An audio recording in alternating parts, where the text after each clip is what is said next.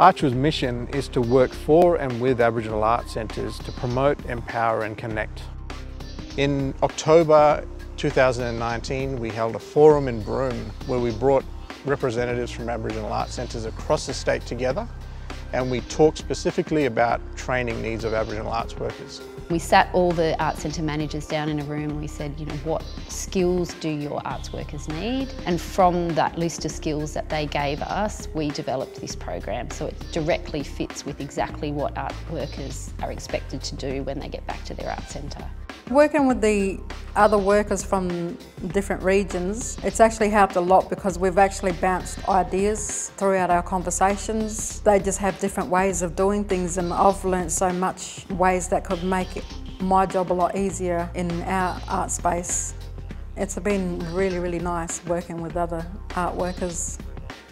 We're at the opening of the WA Museum Woolobarda here in Perth. And this is an absolutely unique opportunity for people to get the experience of working with extraordinary collections. My favourite thing about the whole course would hands down have to be the installation of the songlines of the Seven Sisters at the WA Art Museum. The Seven Sisters turn into teenagers, don't have hair, grow hair, turn into teenagers. I think the traineeship program is really important because it gives the participants a chance to see a major international travelling exhibition being installed and prepared from the inside out.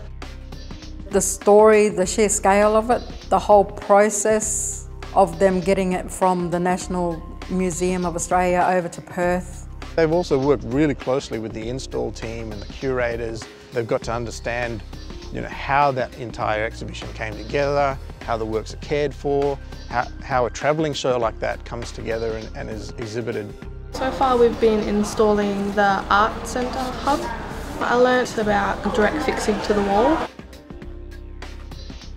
I know we have somebody here from the Champi Desert Weavers. There's work of theirs in here. I do Punu and Champi and painting. Champi is when we make basket or animals. Once you're in front of a work of art, conversations happen that wouldn't happen in your normal day-to-day life. It was really interesting to see how that conversation that started in the gallery then continued in the studio, but we weren't talking about telling stories, we were just telling stories. Training program like this is so fantastic because not only do they get to learn new skills from museums and art galleries, they also get to learn from each other and to create their own networks and professional networks.